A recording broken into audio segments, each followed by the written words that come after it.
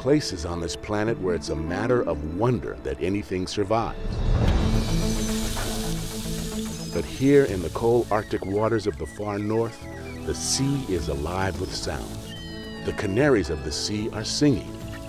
They're beluga whales, named from the Russian word for white one. They're an evolutionary surprise, a warm-blooded mammal in a numbingly cold sea.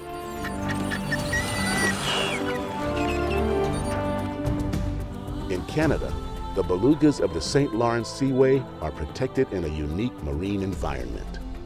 Underwater life carpets the seafloor in a miniature forest of white anemones. The rich green waters are full of phytoplankton, tiny marine plants that form the base of a rich food web. They nourish animals that look more like bouquets of flowers, on up to the great whales and the beluga, in a chain of life uniquely bound to the sea.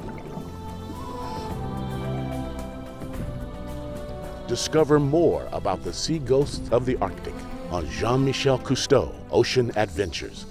Coming this April, only on PBS.